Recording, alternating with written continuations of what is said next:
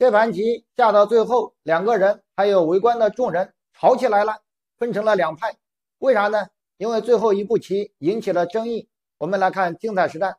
铁锤先走，左手炮，炮8平5，当头炮。黑棋呢自称棋不败，跳马，红的上马，黑的出车，红的出车。黑棋呢高手去斗平驸马，把挺兵的权利交给红棋。红棋进3兵，黑棋进3卒。红的过河车，黑棋呢两大主流变化，平炮对车，卒马盘合。红的不对，黑棋退个包，以后呢要打你了。走到这儿比较激进的，那就是冲中兵，稳健的平炮都没有走，选择一手上马。黑棋先补士，红棋呢平边炮，这就是一个反方向的5-9炮。黑棋呢打一下车，然后呢上马，下一手就准备冲卒展开反击。红的出车，黑的出车。走到这里，红棋呢大致呢有4种变化：炮击中卒，炮击边卒，进车抓炮，进车卒临。这4种下法红棋都没有走，他呀走出第5种下法，选择一手马回窝心。黑棋呢冲卒展开一个反击，红的呢退一手车。黑棋呢没往下冲，也没有用马踩，他呀炮打，下一手准备进马。红棋呢将2路车点进去，压缩黑棋的空间。黑棋马飙进来，红棋呢把中炮拆开。现在你就不敢往里面跳了，我下一手呢我要打掉你，然后吃你。黑棋呢高车给红棋设个陷阱，你要是误以为现在吃个马得子，人家不敢吃，因为底下有大门弓，但是呢人家有先开炮，你吃马人家先开炮打你一将，等你踩完之后人家再给你吃，我就哭了。红棋呢打卒，黑棋呢就腰对。红棋一看你要是对车，人家打过来，你再对车人家踩掉，那这把俩车一对，局面太过平稳了。红棋呢就选择上马。黑棋这个车有根儿是保着呢，他就平炮给你对车。那红棋不对，继续保持高压态势，士卒压马。下一招呢就准备把车一对，然后呢吃马得子。那黑棋呢不愧是个大高手，在这里呢他走出一招进车停车问路的一步好棋。红棋现在还敢不敢对车来得这个子呢？我们来看一下，如果说你进车一吃，那人家肯定给你打掉，你再吃他就有一个飞象打你的车，你车进一步，他呢就有一个呀平炮。这招平炮就非常厉害了，下一招要下底，要平过来弄你的士。你要是现在把这个马跳出去，人家还有一个进马绊马腿，又要吃马又要卧槽的手段。你要是把这个马退回来，那他呢可以打一下车先，再打一下，然后呢进底，下一招再炮轰底士，扒你的底库。这个虽然说黑棋少个子，但是呢攻势如潮。所以说呢走到这他就没敢吃，选择了一手进兵。那黑棋呢你不敢吃，我也不躲，把炮平开，还准备下底。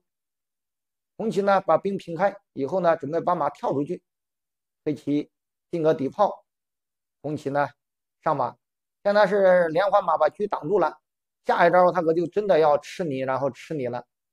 那黑棋呢选择了一手踩兵。踩兵之后，红棋呢在这里呢没敢吃这个马，你一吃马他杀你的士，他先补一手。那下一手真要吃了，黑棋就不给机会了，退车腰对。红棋呢先平车打个闷弓，黑棋飞边象，现在向着车这么对着车，那只能先吃掉一个，他呢把这个车飞掉。红棋呢再把车退回来，护住自己的兵线。黑棋呢退炮打他一下，红棋冲兵，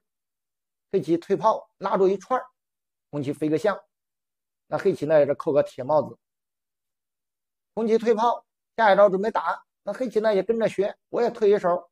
你平过来，我也平过来，谁怕谁呀？那红棋呢在这里退炮，先给马加个根儿，黑棋呢就平车过来，红棋平炮叫杀，黑棋落个象，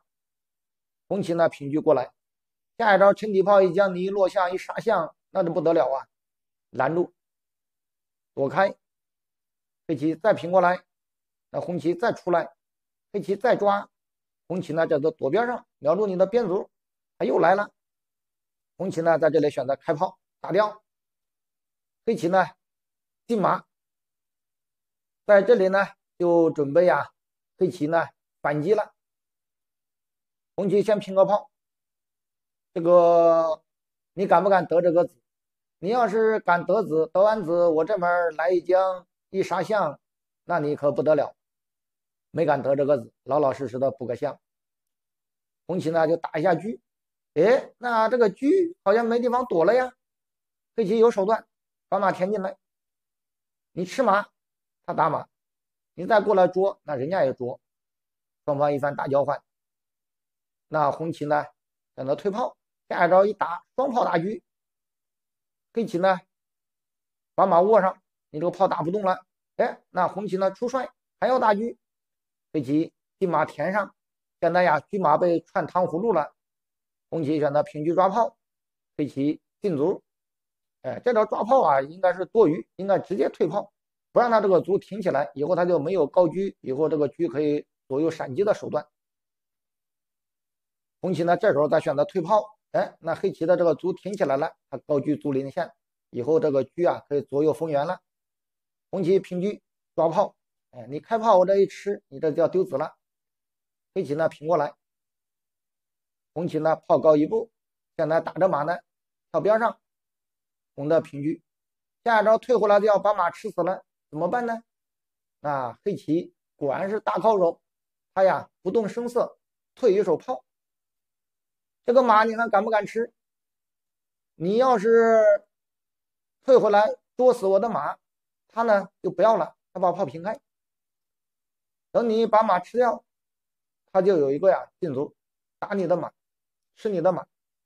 你这边来又打车又踩车，他呢可以过来抓一下炮，这边吃炮，这边对炮，那你吃掉，他就给你一落，你这个炮你不管往哪边躲，你躲这儿也好，躲这儿也好，他都有一个平过来吃死你马，你这个马这回不来了呀，你回这儿踩掉了，你出车保没有用，我这个退炮一打，这个呢小马还是丢。那红棋一看吃不死了，他就选择了一手高炮，高炮之后要打，黑棋呢又把马退回来，退回来之后红棋进车，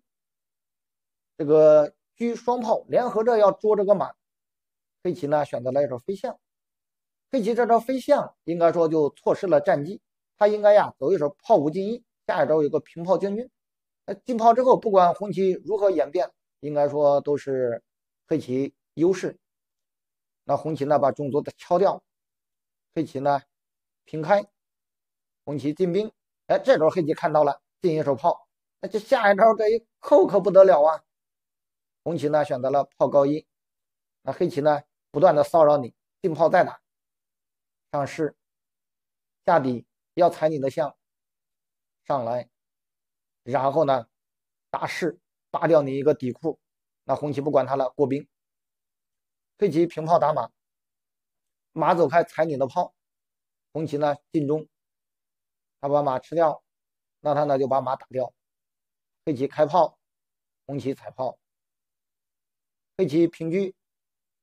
红的呢出帅，哎，双方一番大交换，交换之后现在他平车叫杀，他出帅呢解杀还杀，进车一将你电炮一砍炮绝杀无解，走到这儿黑棋先把炮缩回去，红的呢退回来吃死马，黑棋呢就平中抓炮，红的把炮躲开，黑棋知势一将，红棋进帅。哎，这时候啊，争议的地方就来了，他平车，他平兵，他平车，他平兵，他平车，他平兵，他平车，他平兵。